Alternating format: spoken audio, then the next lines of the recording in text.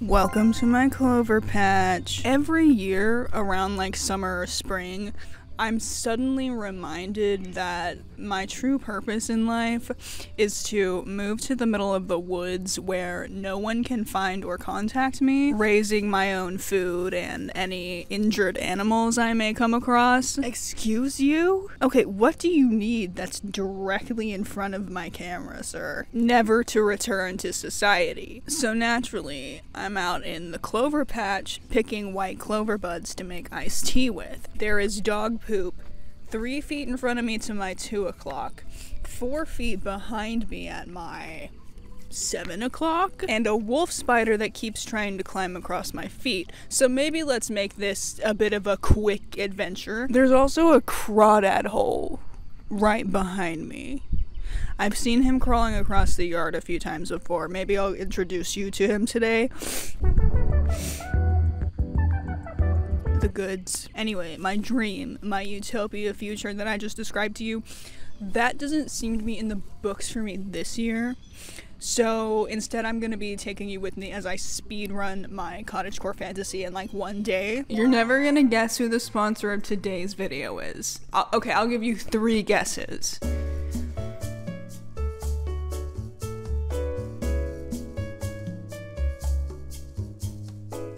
It's Ana Luisa. In conjunction with my newly resurrected cottagecore phase, I've been doing this almost total rehaul of my personal style. I want to be cute, I want to be cool, I want to be the hot mysterious stranger walking past you in the Walmart produce section. And one of my favorite ways to throw a little bit of spice on my outfits is just to throw a stupid amount of accessories on top of it. So many thanks to my guys over at Ana Luisa for providing me with plenty of options to do so with. Recently, I turned myself into a ring girl. I wear rings now. If you've ever tried to train a dog to walk on a leash and like every 6 seconds you have to reach down and yank the rope out of its mouth so it can't chew through it, that was me training myself to get used to the feeling of having 60 rings on my fingers at any given moment. But these rings I have from Ana Luisa are so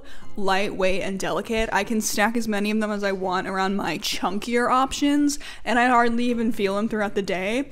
This may not actually be a problem that anyone else has. Zim is literally licking the sweat off my body. It's very hot. Ana Luisa's jewelry is high quality, sustainable, they're carbon neutral, and it's affordable. They've been supporting my channel for a long time now. I really love working with them. I wear their stuff every time I go out. I will have them linked in my description if you want to go see some of their stuff for yourself. You can get 10% off your order with my discount code, LED10. Thank you, Ana Luisa, for sponsoring my video and so many other videos in the past. Okay, back to my clover patch. My face is sweating. This man? I hate this man. If you see this man, don't. Don't perceive, don't engage. Every time I introduce someone to him, I tell them that, and they laugh like I just said a funny joke, and then sure enough, like 3 hours later, they're coming up to me like, so Zim is plotting my downfall in his fuzzy dog bed over there. At that point, dude, he's already got you in his sights. I don't know what you want me to do about that. You should have listened to my earlier warning. He is sentient and evil and brain dead and conniving. I used to think, you know, like 5 months ago when I got a call from a shelter that someone had dumped him on their front steps, I was like, nah, how could a person do such a thing like that? In his little puppy pictures they sent me, he looks pretty suspect, but in like a cute way. But now I'm a little bit older and a little more wiser, aren't I? Lord Huron released the deluxe edition of their album this week. This is the divine ordained era for me to be entering my yearly cottagecore phase, isn't it? You know, for all the time I've spent sitting in clover patches, from as far back as when I was just a little bitty kid, I've never once— okay, will you stay out of my clover jar, please? I've never once found a 4-leafed clover. Stay out of the clover jar. Stop! Do not scratch the phone. Oh my god. Yo, I have seen spiders that big around crawling in this corner of the yard. I'm either very brave or very stupid to be sitting out here when I haven't mowed in like 2 weeks. The deal is, I say that I'm not scared of spiders until I see one the size of my palm crawling across my toes. Y'all, I already got... Ugh. Me and the crawdad are sort of on, I guess, like friendly terms now. I stepped out my door to let this turd out at like 3 a.m. while it was get out of the clover jar, to let him out to pee at like 3 a.m. while it was raining. Stop, stop, stop, stop, stop. Didn't bother turning on a light or anything. When I was coming back in, I had my flashlight on and I saw that this crawdad was standing right next to the entrance where I had put my bare feet at, with his little pinchers up, and he didn't even take the opportunity to snip my toes, which I think is like the closest thing to a display of affection a crawdad could give you. Also, I've saved his life from Zim like 50 times. A couple weeks ago, this is now the second crawdad I've had in this yard, right? A couple weeks ago, I had another one that was crawling around that I also had to keep saving from Zim, and then one day I came out and his bisected body was just laying on the concrete with like his guts hanging out and his claws in fighting position. I can only assume that Zim got to him when I wasn't looking and nerfed him. So now I gotta be extra careful with my single remaining crawdad. Stay out of... Stay out. Okay, the dew on the ground is starting to soak through my towel and my butt, so I'm just gonna have to speed run the rest of this. I'm only like halfway filled with the jar. Stay out. You're stepping on the clovers. Okay, stay out. No, no, no, no, no. Stop. Stop.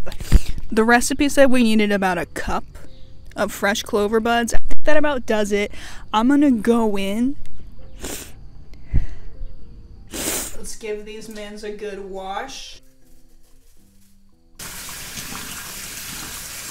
I gotta double check the recipe, but I believe now I just gotta boil some water, pour it over these dudes in a pitcher, let it sit for like 4 hours, and then sweeten to however I so desire, and drink it over ice. I'm gonna do yoga before I take a shower and start my shift, but I have to be looking at my phone because I don't remember the yoga routine off the top of my head, so I'm gonna sit here and pretend that I'm doing my yoga routine, and then I'm gonna turn the camera off, and then I'm gonna do my actual yoga routine while watching my phone.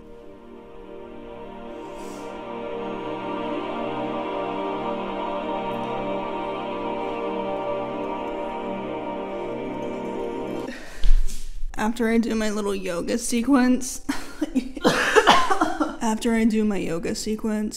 I always do legs up the wall. It's the best part of the routine. You can feel the blood draining from your toes all the way down your legs. Like, why am I like kind of out of breath? And then you try to get up and like your legs are kind of jiggly. It does make me feel better though. I feel like it improves my mood. There's supposed to be all these health benefits to it. I don't remember what any of them are, but it makes me feel good, and it's like a productive excuse to lay on the ground and do nothing, so I will take it. Now everyone be quiet and breathe and take deep breaths.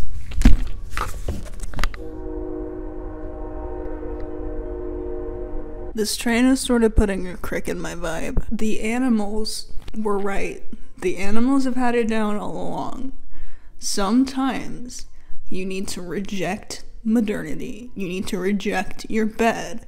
You need to lay on the floor and feel the hard ground underneath your fragile, fragile spine. And that's what's gonna make you feel better. Will it balance your checkbooks and cook you dinner? No.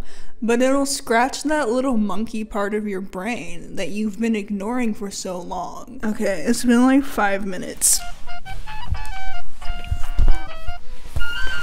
Now I gotta go take a shower, and then I gotta start my shift. But I will check in on you guys soon.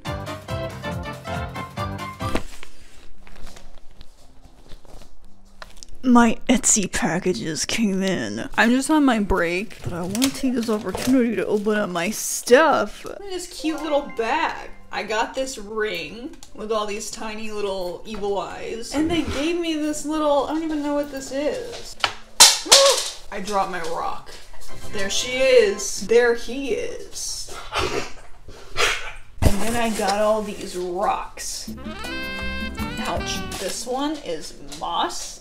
Agate. She's kind of dusting on my fingers. It's okay. We're gonna put her back up for a second. We got the TV stone, which, if I remember correctly, I just filmed for like 6 minutes, and then my phone decided I didn't deserve happiness today, so it deleted everything I'd filmed.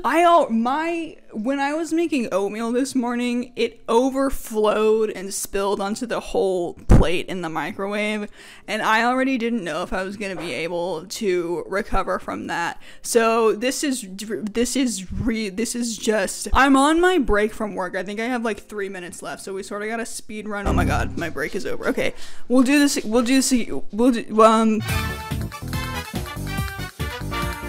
ring.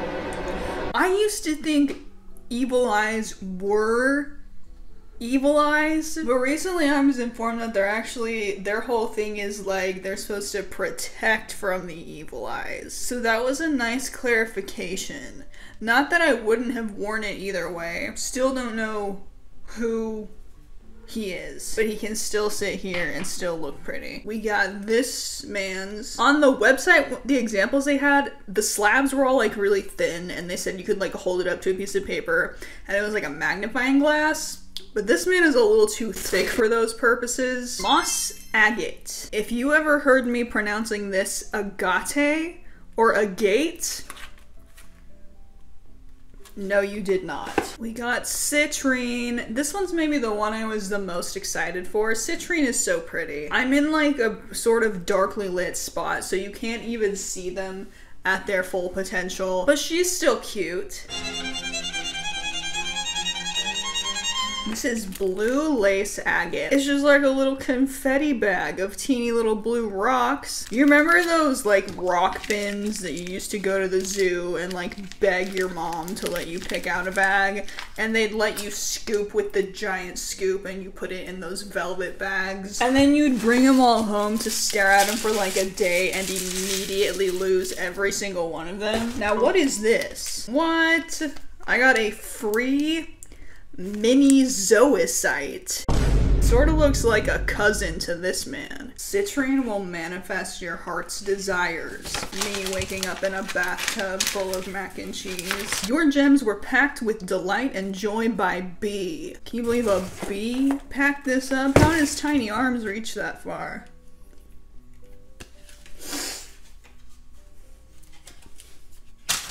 I might delete the channel for that one. Anyway.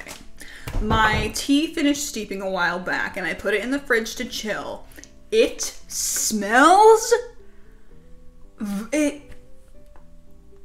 oh my god.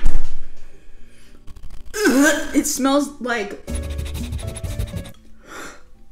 What? I've smelled this before. I'm trying to place... It's like... Okay, what I'm getting is like when you chop the stems off kale, like the really thick, bulky, that's what I'm feeling. Really bad, really, really bad. I'm remembering now that in the articles I read about this, a bunch of them were referring to it as like a medicinal health thing. That checks out. This smells like I'm supposed to be drinking it for health and not for pleasure. So what I'm gonna do is, I have this plum ginger simple syrup that I made a couple days ago.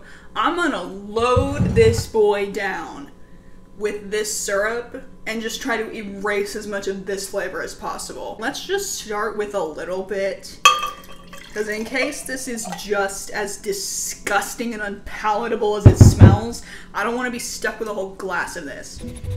It still smells kind of rough. Okay,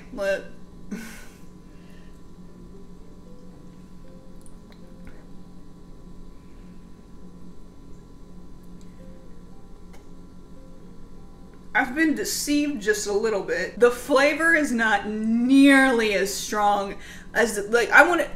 I have set the pitcher down over here on the counter. I can smell it from here. In the glass, it has a really, really mild flavor.